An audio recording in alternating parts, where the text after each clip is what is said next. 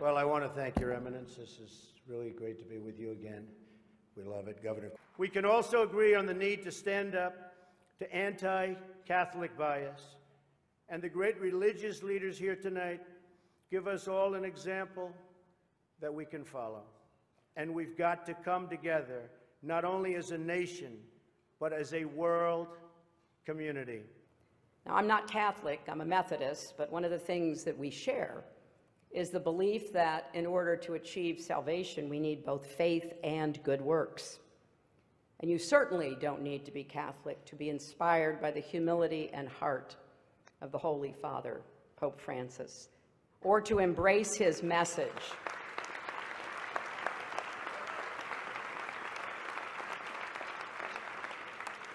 His message about rejecting a mindset of hostility, his calls to reduce inequality, his warnings about climate change, his appeal that we build bridges, not walls. Now, as you may know, my running mate, Tim, is Catholic and went to Jesuit schools, and one of the things he and I have talked about is this idea from the Jesuits of the Magus, the more, the better. Well, we need to get better at finding ways to disagree on matters of policy while agreeing on questions of decency and civility. How we talk to each other, treat each other, respect each other. Can you see what is happening, friends? The papal beast of Revelation 13 is in the ascendancy. The image of the papal beast is almost completely formed in America. The final events of prophecy are upon us, and yet the churches are silent. The churches are silent. If there is no more protest, how can there be a Protestant church?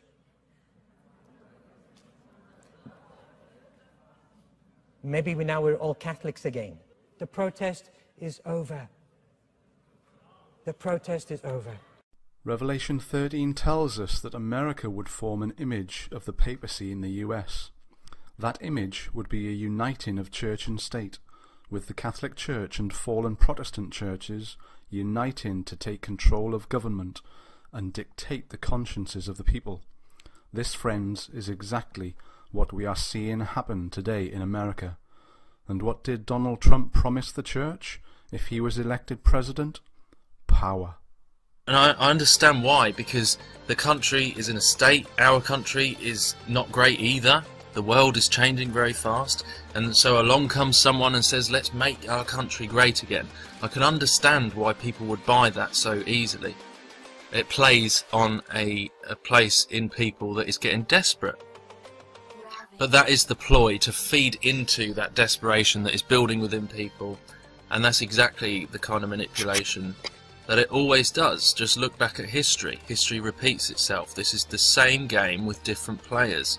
Don't fall for it. You've been a part of the Faith Advisory Council that was assembled together. James Robinson had a part in that. A number of ministers, nationally known ministers, have been a part of that.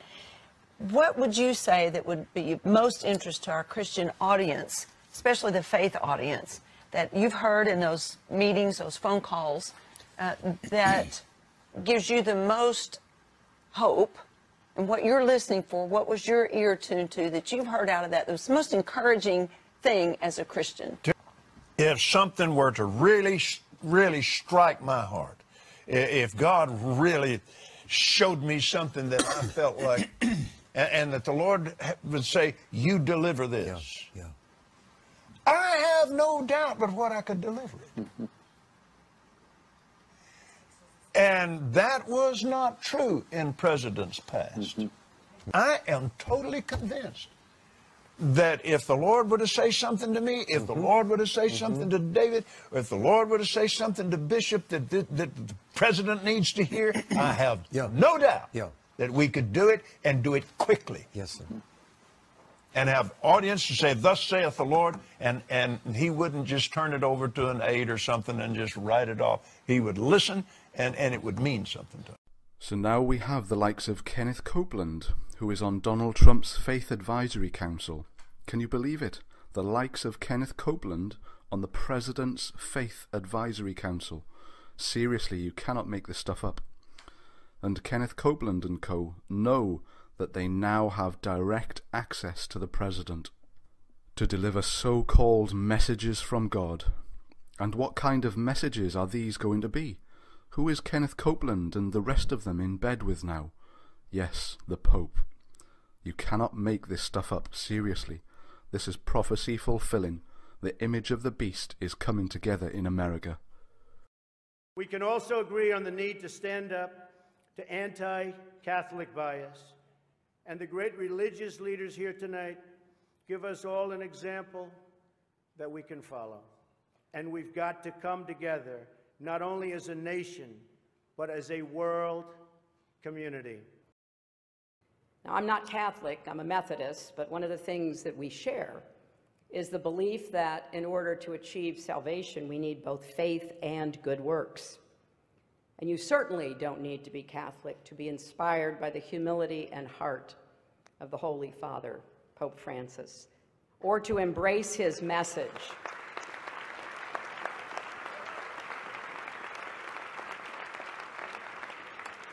His message about rejecting a mindset of hostility, his calls to reduce inequality, his warnings about climate change, his appeal that we build bridges, not walls. God has warned us in Revelation that any unity with Babylon and the beast system will see us lost and cast into the lake of fire. So this is a message of love, not hate. Yet the world rejects the truth that is found in Jesus Christ, and we are told to unite with Babylon and the world for the sake of peace and safety. And this is Satan's plan, to unite the world against God's truth. The churches and world leaders preach a unity without truth and apart from the Word of God. In the scriptures that we Jews and Christians and Muslims cherish, in the scriptures that we Jews and Christians and Muslims cherish. And what mindset has been created today? The leaders of both civil and religious powers have created this mindset in the world through the terrorism that they actually created themselves, that if you share God's truth and speak against the papal beast of Rome, or the fallen churches, or the state, then you are a terrorist. Can you see what's happening? We can also agree on the need to stand up to anti-Catholic bias. Well, I guess I'm in trouble then. The churches are wandering after the papal beast. The world is wandering after the papal beast, just as Revelation 13 foretold. Just look at the attendance of this yearly ecumenical meeting with the Pope. Every year an ecumenical meeting is held with the Pope, called the Conference of Secretaries of Christian World Communion, and the list of participants is staggering. The Anglican Church, World Baptist Alliance, the Orthodox Church, Seventh-day Adventist Church, yes, the Seventh-day Adventist Church, the World Lutheran Church, the Mennonite World Conference, the Moravian Church Worldwide, Pentecostals, the Salvation Army, the Quakers, the World Churches of Christ, the World Evangelical Alliance, the World Methodist Church, and the World Council of Churches.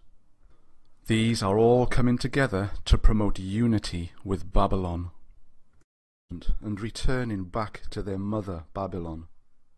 And anyone who rises up against this unholy union, declaring the truth of God, will be persecuted. Persecution is coming. Persecution is coming, and yet the majority of God's professed remnant sleep and have not the Spirit of Christ to be able to stand in the time of trouble that is soon to break upon this world.